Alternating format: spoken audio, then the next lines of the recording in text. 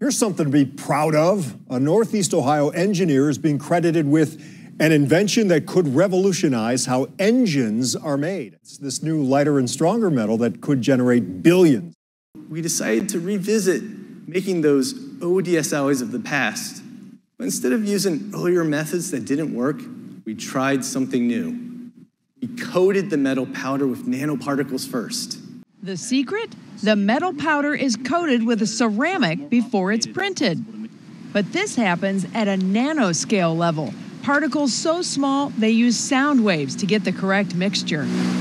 We really can take almost any metallic powder and coat it with almost any type of ceramic. And so really, the design space of new materials is huge using this new coating technique. Is that amazing or what? I love that. I hope, Tim, you're getting paid, man.